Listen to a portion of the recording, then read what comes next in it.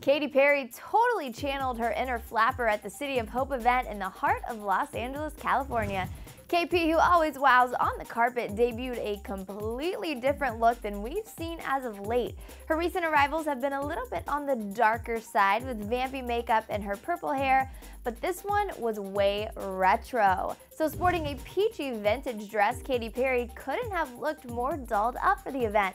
The dress just had thin straps and flowed into a long satin frock.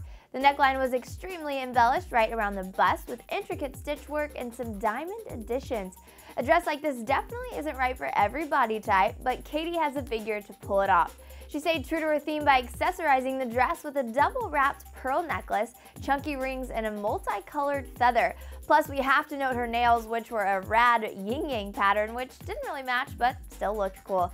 For shoes, Katy took a spin on retro with a vintage-looking pair of heels with a silver embellishment.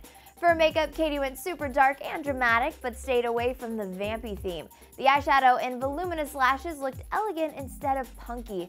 And for her lips, she just did a light maroon color for a little colorful addition. And last but not least, Katy finished it off with a fun flapper-inspired hair accessory that I'm sure we'll be seeing in The Great Gatsby. She put this right on her hairline, which, side note, was pulled into a retro faux bob that was to die.